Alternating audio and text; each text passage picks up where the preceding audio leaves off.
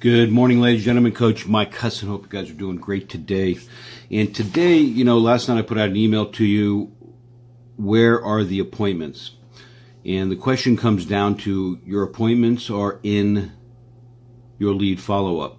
We've talked about this in different areas over the last several hundred calls that I've done with you guys. And at the end of the day, guys, this is an area that needs to be addressed for most people. Not everybody, but for most people. And for even those who are doing well with following up with people and keeping them in the loop and setting appointments, hopefully we're going to get some ideas today that are going to take this to the next level for you across the board in your business. Guys, ultimately the questions that I asked are, why do I call prospects and come to find out they did something else? I'm calling new people every day, but I still fall short. And I have all of these leads, but I'm not getting anything as of yet. Why is that happening? Guys, at the end of the day, our business in selling is to find people and get them to appointments. It's what happens in between that makes the difference for for the most successful people in our business, meaning that they figure out what they have to do to get business. They go after it. The second thing that they must do is qualify the opportunity to make sure that it's worthy of doing something with into the future. 3 is to follow up with it as often as possible. And 4, to go on an appointment once you've made the arrangement. Okay? So the question that I'm going to go over some points today, no specific order here, guys. Simply because, in what we do every day and how we find our business and how we get appointments and how we close transactions, it's all a matter of the volume that you're wanting to do and the volume that you are currently doing. So it's important to understand why we, first of all, don't follow up with people. And I'm going to share with you some keys. I'm going to talk to you a little bit about working with people that you currently know and people that you don't know as of yet. And we're going to talk a little bit about understanding why we don't follow up as much as we probably could. I'm going to, again, nothing in order here except to understand that lead follow-up, guys, following up with people is a critical. Often people get overwhelmed with it. And I frankly get that, because at the end of the day, we have access to so much opportunity that we have to sit back and decipher, who am I going to call? When am I going to call them? I don't have the bandwidth to make that happen. Oftentimes, there's people, with the access to leads online today as an example, people get overwhelmed because they don't have the bandwidth to make it happen. Even with systems and infrastructure, there's still a need for bandwidth, the ability to make the time to follow through with people. And again, if you're out there generating online business, such as marketing on Facebook or other venues that are going to draw leads in for you, or you're maybe buying leads in some cases, at the end of the day, guys, we have to have the bandwidth to make that happen. And it can become overwhelming to most people. And they get a lot of leads that come in, and they sit there, and they're gonna call a few of them. They're gonna get some rapport going. They're gonna get some movement forward on that lead, and they ignore the balance of what they've got. So what we want to consider in this whole philosophy here is the understanding and the value of following up. You guys know it, and I'm going to repeat it here. And if you don't know it, well, it's the first time you're going to hear it right now. 80 to 90% of your business is going to come as a result of following up with people. This is the biggest challenge for most people, the follow-up in this whole process. So 80 to 90% of your appointments are going to come from following up. Yes, we would love for sure to talk to somebody for the first time, ask them a series of questions, get clarity on their motivation, goals, objectives, book an appointment, come on in, go on out, whatever the case is in your situation, and get a contract signed. That's the ideal world. But guys, that's an exception. It is not a rule. And we got to play within the rules, and hopefully that the exceptions will follow suit ultimately in this whole process. At the end of the day, it's very, very important that we understand that because 90% of the business that we get comes from the follow-up, that we have to have systems and organizational processes in place in order to make sure that we follow up with people and we do it consistently. So that being said, because 90% of what we're going to be getting is a result of follow-up, I'm going to handle some questions today, very simple, and obviously there's more to it than me just doing a 10 or 15 minute conversation today. However, I'm going to share with you some of the key ingredients to making sure that happens. The first thing I want to address is, what about our fears? And I wrote this down because this is a very, very important point that we have to make up with. Okay, we have to get clarity about it. And oftentimes we don't follow up with people because we have fears. And those fears tend to hover around, or maybe other things, but those fears hover around fear of rejection, fear of sounding too aggressive, fear of not being able to respond to people's needs, meaning that you don't feel that you have the capability of helping them out, and or frankly, you have a fear that you won't have the time to service all of these people. And thus you limit, frankly, the number of leads that you'll even acquire in order to get you where you want to go as it relates to your business. We have a fear of not being able to manage what we have, let alone get more. So we have a tendency to unconsciously sabotage our opportunities and our success. So we've got to make sure that we're clear about that. Do you have fears right now of rejection? I follow up with somebody, they say no to me. I follow up with somebody, they've gone someplace else. What are those fears that are in place? What are those emotional fears? Okay, what are your skill sets that you need to figure out to work on in order to overcome those particular fears?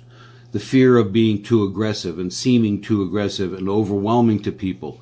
Guys, people are overwhelmed as it is. However, when something, and I've talked about this in other recordings, when there's a trigger, when something occurs in somebody's life and you happen along their lives in terms of your offering, whatever you're offering, real estate, mortgage, whatever the case is in your business, and they have an interest in wanting or having an interest in needing to do something, they put it out there.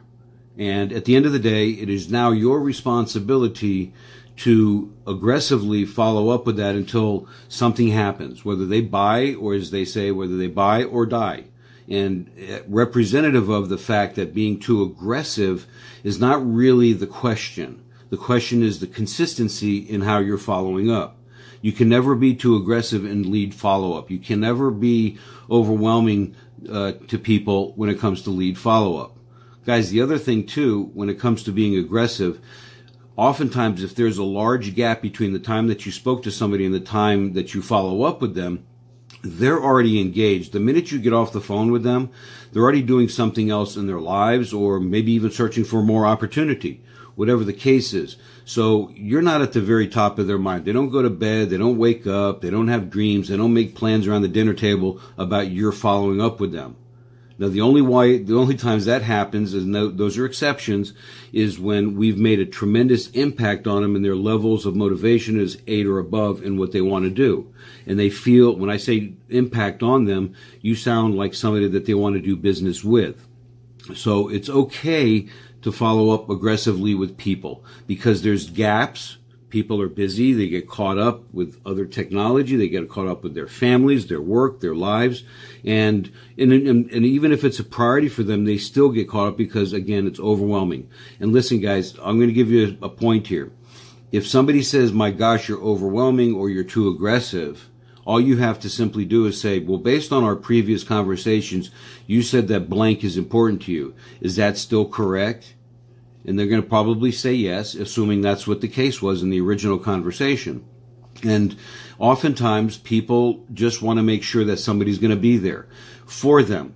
And being aggressive is okay. So you can simply say to them, you know, Mr. Seller, Mr. Buyer, I am aggressive because this is what I do to help my clients get the job done based on what they want to do and what they need to do. So if I'm overwhelming to you, it's not with purpose, but it's professionalism that I pride myself on. Does that make sense? And guys, if you explain that to people, oftentimes they're going to get it. And there's other factors such as your skill and what you're saying to them. You know, guys, as far as following up is concerned, again, random thought here, people, you know, following up is not a rapport building exercise. You know, yes, in certain cases you're calling them, you're connecting, you're building a rapport, and sometimes people just want to make sure they feel good with you and comfortable with you, and that's a part of the rapport building process. But in its reality, this is a business situation, and your goal is to follow up them. So never be overwhelmed by being aggressive or feeling that you're going to be too aggressive with people. And I think the easiest thing to do there is, one, make sure that you do it. And even if you do call somebody and you follow up with them, it's important to understand that you have set expectations. And like I always suggest to people, if there is a follow-up required, arrange a time and a day to follow up with them. Set that expectation. Mr. Jones, call you in a couple weeks? No problem. Once you've figured out that that's the best thing to do between you and the client or the prospect, then establish a follow-up time frame with them, whether it's 2 hours, 2 days, 2 weeks, whatever it is, and then arrange a specific day and set the expectation of that day and of the time that you're going to follow up with them, and then do it on those specific days. Mr. Jones, I'll call you back on the 15th at 2 o'clock in the afternoon. Is that good for you? Yes, it is. Fantastic. So I'm going to make a note on my calendar. Can you do me a favor and make a note in your calendar to expect my call? And then you can follow up with a text to confirm that time and then call them. If something changes for you and you can't, for whatever reason, make the 2 o'clock appointment, because that's exactly what it is, it's an appointment, then what I would suggest you do definitely is call them up in advance, hopefully plenty of time, and just let them know, hey, we had a call today at 2 o'clock.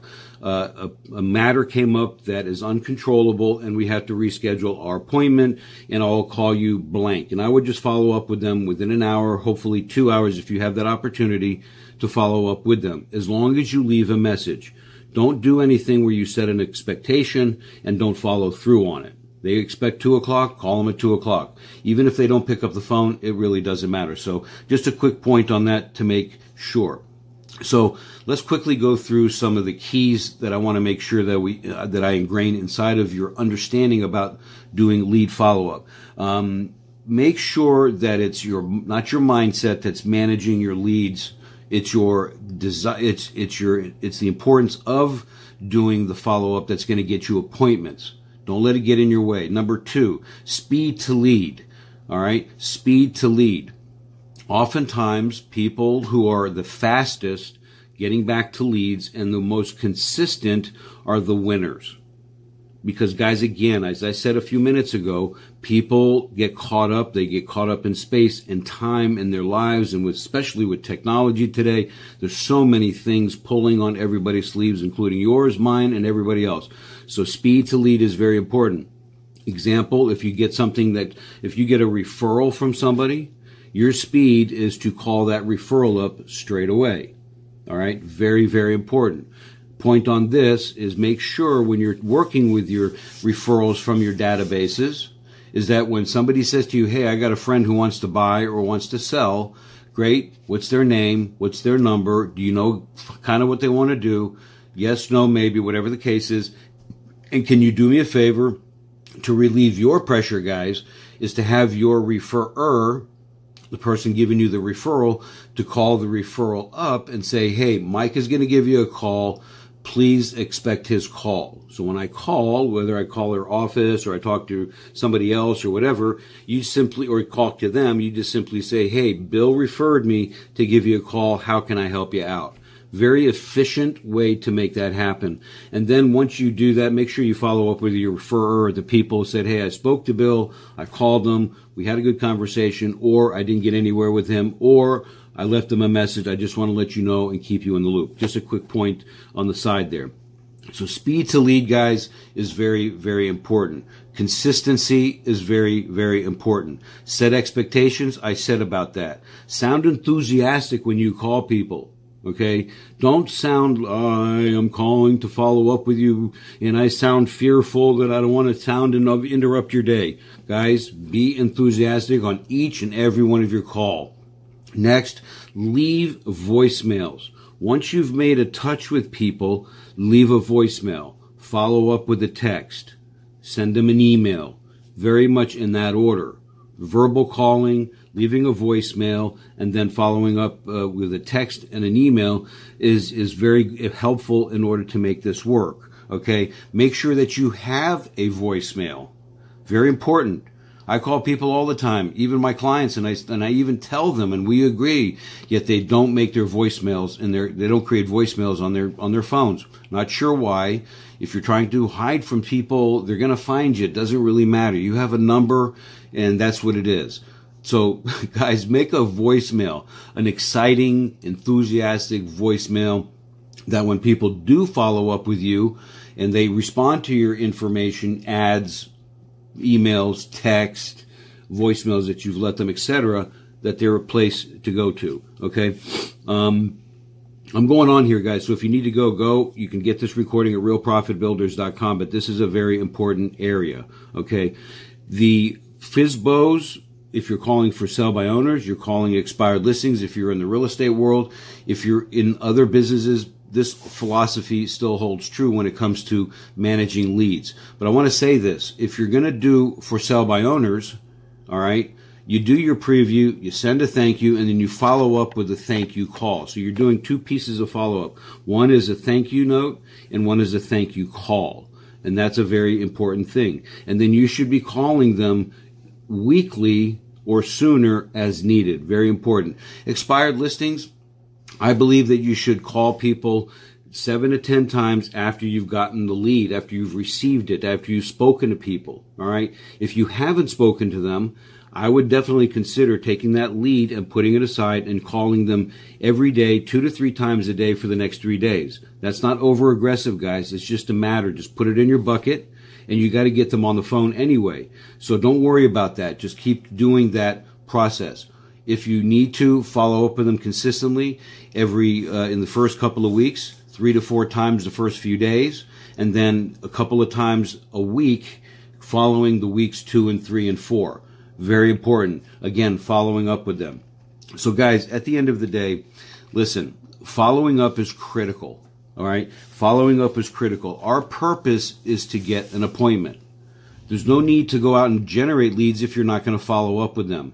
Because the worst thing that you could do is get a bunch of leads, have them sitting in your bucket, and then you finally decide after listening to recordings like this that one day that you're going to follow up with somebody, and you pick up the phone and they said, hey, I did something else with somebody else. I never heard back from you. It's better for them to say you're being too much to me than to never do anything and they end up doing something elsewhere. We want to make sure that you do your process there and you are consistent with it. And guys, I think I'm wrapped up with my thoughts today. Just keep in mind, get them, follow up with them aggressively, and don't think about the word aggressively as a pressure. It's not about that. It's about helping people to follow up and your goal is to follow up with people to help them achieve a particular goal or outcome. Okay? Guys, your competition who is not listening to this, who doesn't follow up, this is the win for you. And that's my final note here. There's a huge thought out there that you think that everybody is following up with everybody like I'm talking today. That is not happening. It's very important that we get that most people that you're competing with are not doing any of these things. And if they do it, it's very limited.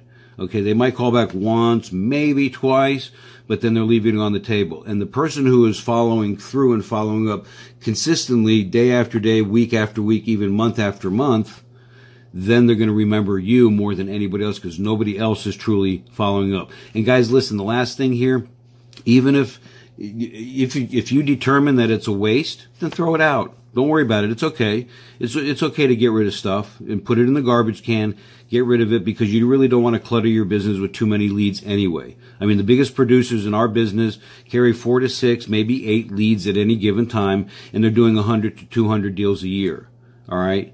Oftentimes we find the people that are doing the least business are carrying too many leads, because they're never going to catch up with them, or they're just hovering around them, not getting anywhere with them. So I know you guys are better than that. I know you can do this. It's very, very important. Don't get caught up in the overwhelm with this. Do you want to buy or sell still? Yes, I do. Great. When can we get together? That's your script. Nothing fancy, nothing elaborate here. When can we get together and let's sit down and talk to see how we can satisfy your needs? I'm good today or tomorrow, which is better for you, what time, what location, let's make it happen. So guys, that's it. Go make it happen. Go have a great day. Appreciate your hanging out if you did. And otherwise, make sure you go back to this recording and listen to it over and over again. Follow up with listening to this until it gets into your mindset. If you got any questions, reach out to me, mike@mikehusson.com. Talk to you later. Go make it a great day, and even more importantly, make it a great week.